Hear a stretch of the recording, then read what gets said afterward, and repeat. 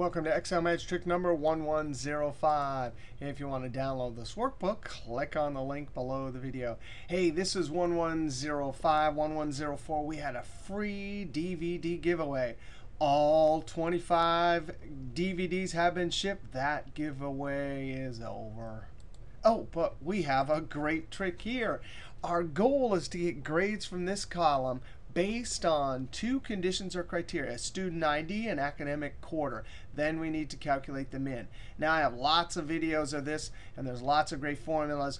Array formulas is one way because there's no min if, but this video we want to see when not to do an array formula. Here's the deal. We can use D functions if we have a proper data set with field names. We can set up our criteria with area with field names, and we're not copying the formula down and over, which is really hard for D functions. All right, so we have a proper data set. There's the field names. The field names will help the D function communicate with the criteria area and the proper data set. All right, and since this is an AND criteria, we have to look through each record and find spring true, student ID true. That's an AND criteria. Both have to be true.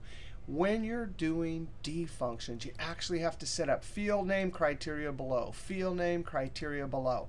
And criteria will be on the same row, or criteria would be on separate rows. Now I have some other much more comprehensive videos on D functions if you want to check those out. The Highline Excel 2013 class video series is amazing.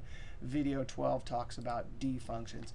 Let's just jump in and see DMIN. There's a DMIN and a DMAX. I'm going to take DMIN. D is for database, min is for minimum. Database, that means field names at the top in the entire data set. Those field names are mandatory because they will communicate with the criteria area, comma. Field just says which one of these fields do you want to get the numbers from and make the calculation. In our case, 1, 2, 3, you can either put 3 or you can put the field name either from a cell reference or as double quotes entered into the field argument. And criteria argument, that means you have to have the field names and the criteria. That's it. That's the beauty of DMIN. It is so simple. No array formula here. It got the min.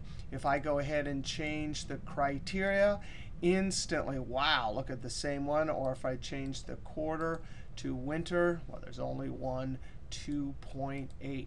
So making a min calculation with two criteria, when you have a proper data set and you can set up your criteria area, forget array formulas. D functions are awesome. All right, we'll see you next video.